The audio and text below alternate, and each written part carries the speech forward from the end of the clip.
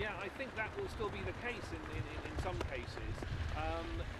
It's a difficult, but clearly as far as the Americans are concerned, I think they feel the pressure is on to show that.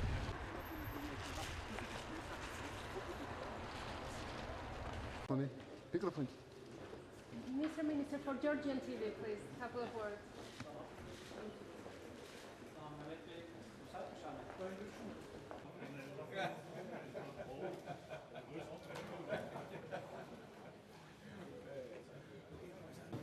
Het is duidelijk dat onze bondgenoten hopen dat wij langer blijven in Uruzgan om de doodeenvoudige reden dat men ook zeer tevreden is, zeer blij is met de Nederlandse inzet.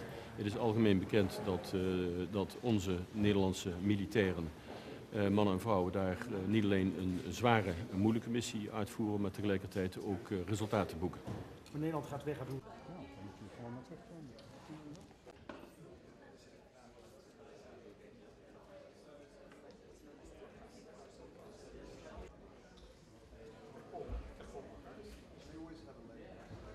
And I can confirm that we have now well over 20 countries that are indicating or have already indicated that they intend to increase the amount of forces that they have in the country in Afghanistan.